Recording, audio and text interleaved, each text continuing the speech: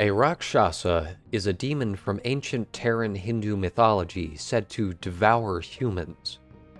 This, however, has little to do with the naming of today's subject matter. Instead, the name Rakshasa was derived from a quaint 20th century tabletop game, Dungeons & Dragons. Such a thing we can all agree is just a grievous waste of time. Tabletop games. Nerds. Anyways, this game had reinterpreted the Hindu myth as a functionally immortal and quite intelligent feline being capable of shapeshifting, with an inherent desire for influence and power. It was this name that inspired General Motors, manufacturer of the Mad Cat knockoff, the Rakshasa.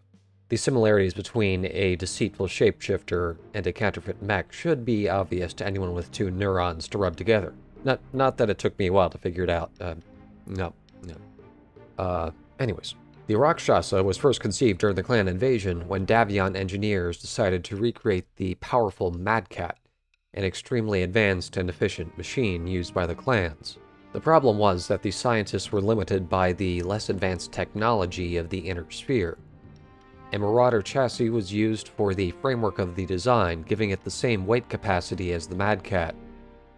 As the weaponry and components available were heavier than those found in the mech's original inspiration, rough analogs were used to create the inner sphere's best attempt at a facsimile.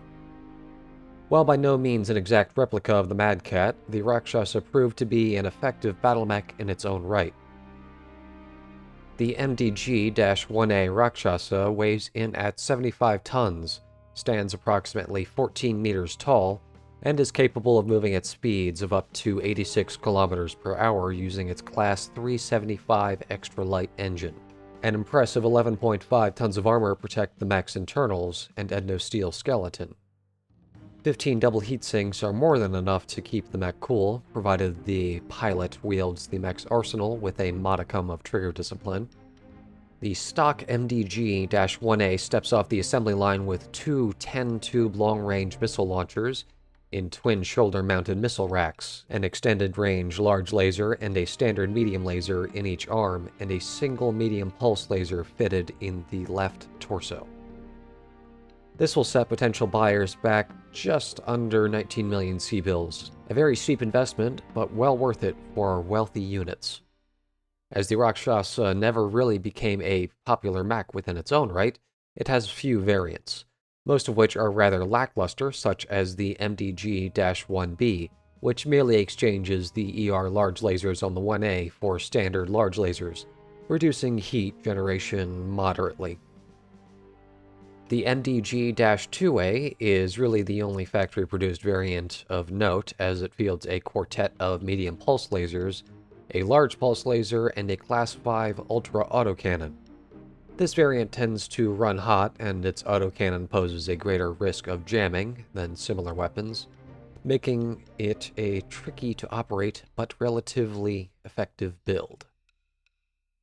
That was it for the Rakshasa, a pretty short entry this time. There's not too much to say about it, if I'm honest. Man, looking at this thing.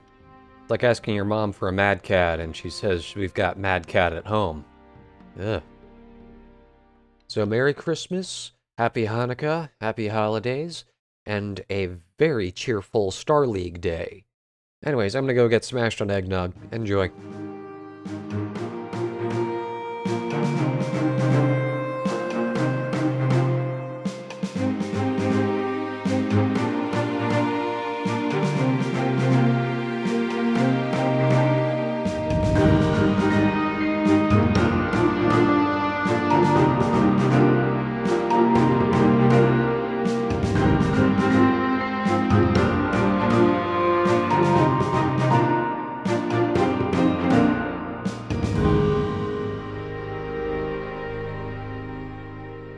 A very steep investment, but well worth it for many useless units.